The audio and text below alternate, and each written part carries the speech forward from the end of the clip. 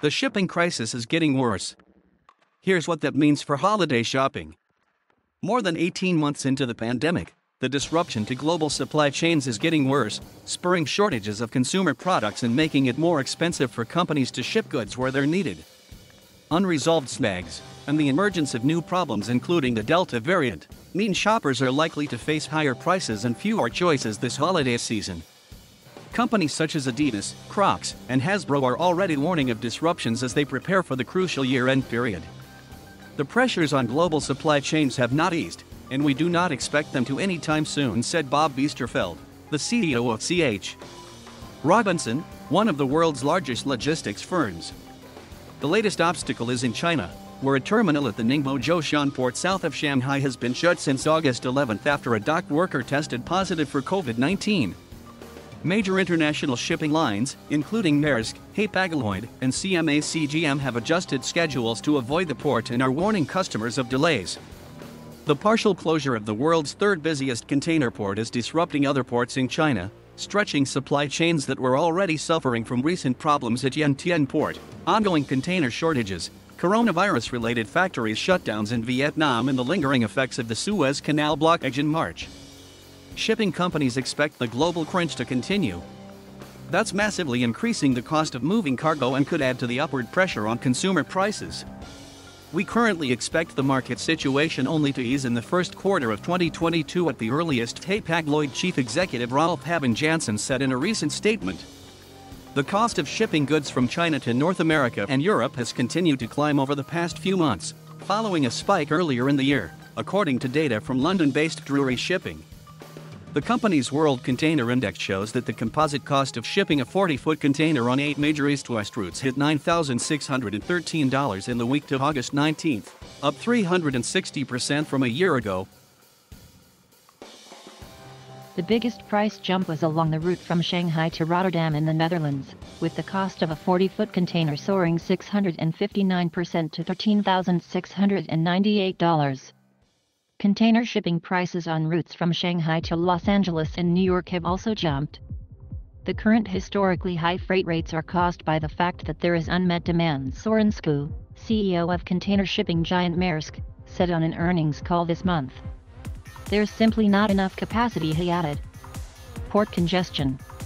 The terminal shutdown in Ningbo will add to bottlenecks arising from the closure in June of Yantian, a port about 50 miles north of Hong Kong, after coronavirus infections were detected among dock workers. While a partial reopening of Yantian took only a few days, a return to normal services took nearly a month to achieve, according to S&P Global Market Intelligence Panjiva, as the congestion spilled over to other ports. That spells trouble for retailers and consumer goods companies trying to restock inventories heading into the crucial year-end holiday shopping season. The closure at Ningbo is now particularly sensitive as it may hold up exports for the peak season of deliveries into the US and Europe, which typically arrive from September through November, S&P Global Panjiva said in a research note on August 12. Drewry Shipping said Friday that congestion at nearby ports Shanghai and Hong Kong is spiking and spreading elsewhere in Asia, as well as in Europe and North America, particularly the west coast of the United States. Some 36 container ships are anchored off the adjacent ports of Los Angeles and Long Beach, according to a report Thursday from the Marine Exchange of Southern California. That's the highest number since February, when 40 container ships were waiting to enter. Ordinarily, there would be just 1 or 0 container ships at anchor, according to the Marine Exchange. The backlog at ports will have a ripple effect on jammed warehouses and stretched road and rail capacity.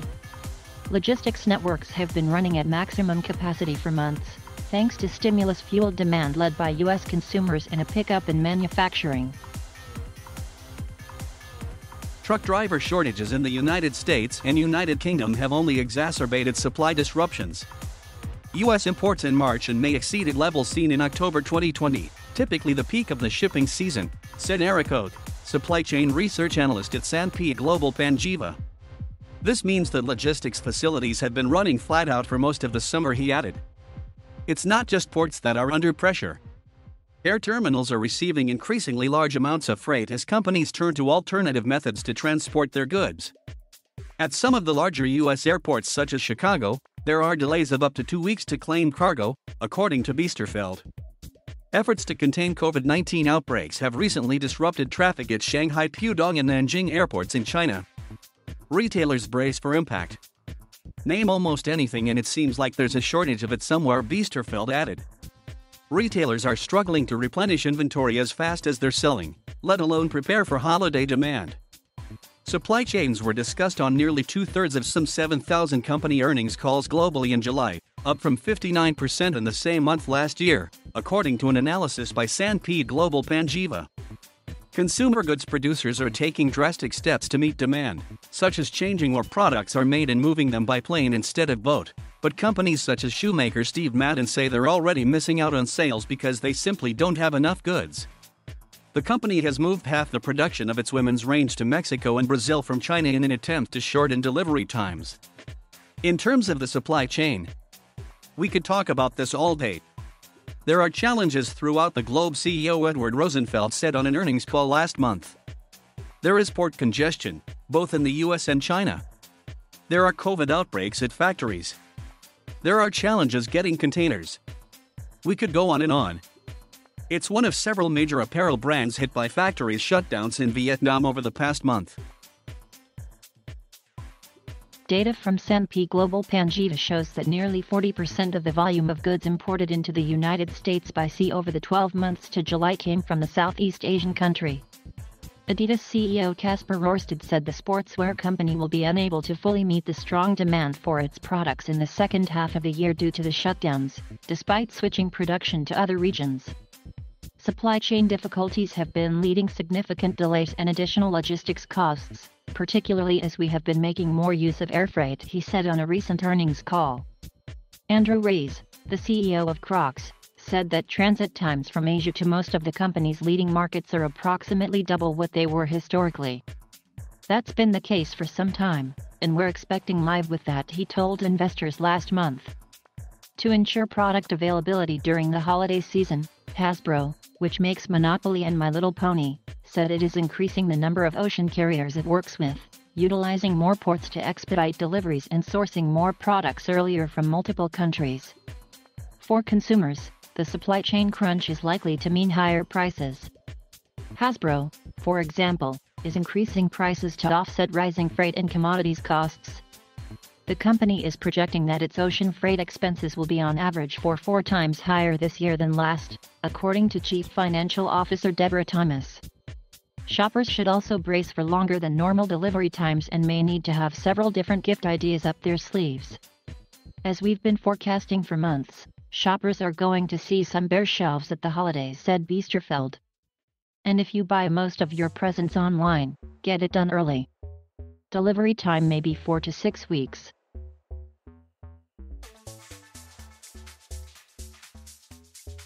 Thank you for watching. Please subscribe.